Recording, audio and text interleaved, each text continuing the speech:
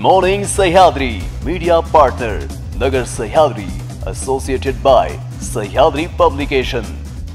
ताज्या बातम्यांसाठी news 24 सह्याद्रीला subscribe करा आणि बेल आयकॉन प्रेस करा। नमस्कार, गुड मॉर्निंग प्रेक्षको, आपण पाहताय news 24 Sahyadri. Good morning Sahyadri मध्ये पाहूयात महत्त्वपूर्ण घडामोडी। पहिलीच क्रीडा प्रशिक्षकांसाठी आनंदाची बातमी आहे। भारताच्या क्रीडा प्रशिक्षकांवर असणारी 2 लाख रुपयांची पगाराची मर्यादा क्रीडा मंत्रालयाने हटवण्याचा महत्त्वपूर्ण निर्णय घेतला आहे।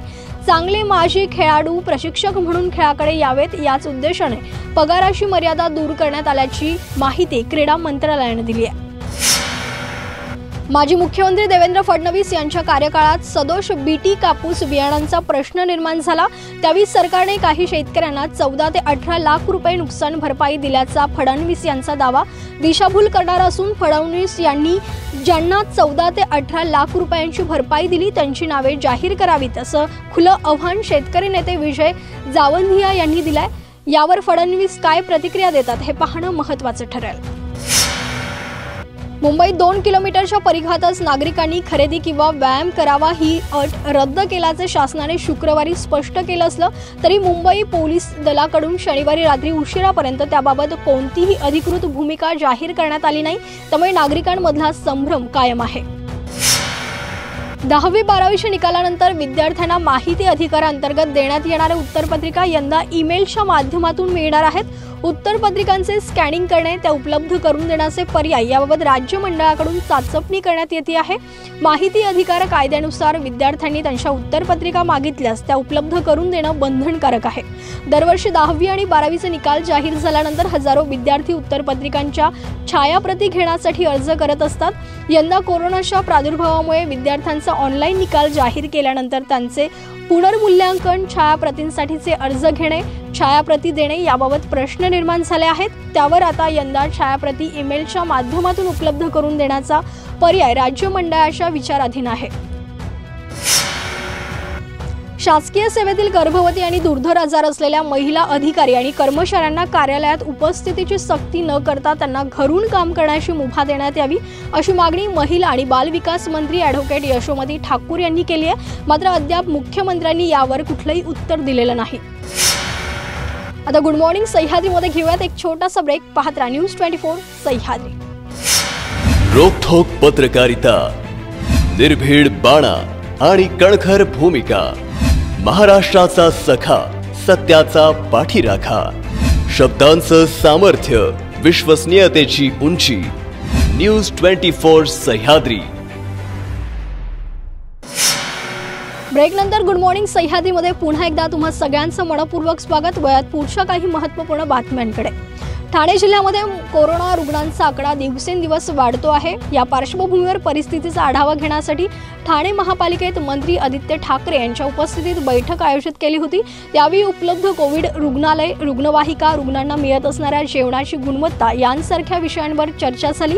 तसेच मंत्री आदित्य ठाकरे यांच्या वतीने ठाणे, कल्याण, डोंबिवली यांसह उल्हासनगर, मीरा भाईदर या महापालिकांना प्रत्येकी 5 ऑक्सिजन कॉन्सेस्टर मशीन्स उपलब्ध करून देण्यात आल्या। वाशिम जिल्ह्यातील शिरपूर जैन येथे मुसळधार पावसामुळे नदी नाल्यांना पूर आला आहे, तर नाल्यांच्या काठावरील शेतात पाणी घुसून काही प्रमाणात पिकांचं नुकसान झालंय। जिल्हा प्रशासनाने या नुकसानीचे पंचनामे करून नुकसान भरपाई द्यावी अशी मागणी शेतकरी वर्गातून केली जाते आहे। बुलढाणा जिल्ह्यातील नांदुरा शहरातील गुजरी बाजार गांधीनगर परिसरात रामचंद्र नवगंजे यांची 3 मजली इमारत कोसळल्याने परिसरात एकच खळबळ उडाली। सध्या लॉकडाऊनमुळे इमारतीमधील नवनीत किराणा दुकान दुपारी 3 वाजता बंद झाल्याने मोठा अनर्थ टळला। मुसळधार पावसाने अकोला जिल्ह्यातील दर्यापूर तालुक्यात असणाऱ्या थिलोरी गावात लेंडी नाला फुटल्याने संपूर्ण गाव जलमय झाला आहे, तर यात अनेक घरात पावसाचं पाणी शिरल्याने मोठ्या प्रमाणावर नुकसान झालंय। नाला ग्रामपंचायतीच्या वतीने खोदकाम सुरू होतं, मात्र याच दरम्यान पाऊस आल्याने गावात पाणी शिरलं। पाहता पाहता गावाला तलावाचं रूप प्राप्त झालं, त्यामुळे घरातील जीवनावश्यक वस्तूंसह धान्य आणि शेतीमालाचं देखील मोठ्या प्रमाणावर नुकसान झालंय। थिलोरी आणि आसपासच्या परिसरामध्ये जवळपास 170 घरांमध्ये पाणी जाऊन बाहेर आलेलं आहे। त्याचा आम्ही प्राथमिक सर्वे पण केलेला आहे। त्याचप्रमाणे जवळपास 200 ते 300 एकर जमीन त्यामुळे अफेक्ट झालेली आहे। त्याचा पण डिटेल सर्वे आमचा सुरू आहे।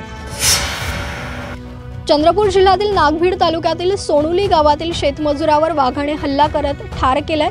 मारुती उईके असं मयत व्यक्तीचं नाव आहे। शेतमजूर मारुती उईके वाघाच्या हल्ल्यात ठार झालेत, तर उईके हे शेतात औषध फवारणी करण्यासाठी गेले होते। यावेळी शिवारात दबा धरून असलेल्या वाघाने मारुती उईके यांच्यावर अचानक हल्ला करून त्यांना ठार केला।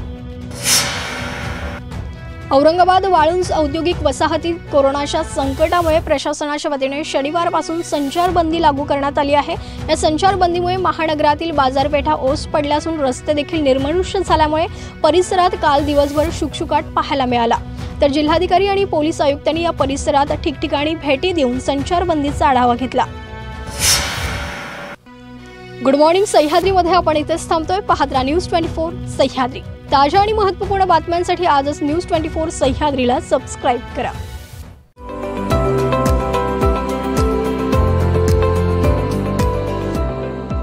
Good morning Sahyadri media partner Nagar Sahyadri, associated by Sahyadri Publication।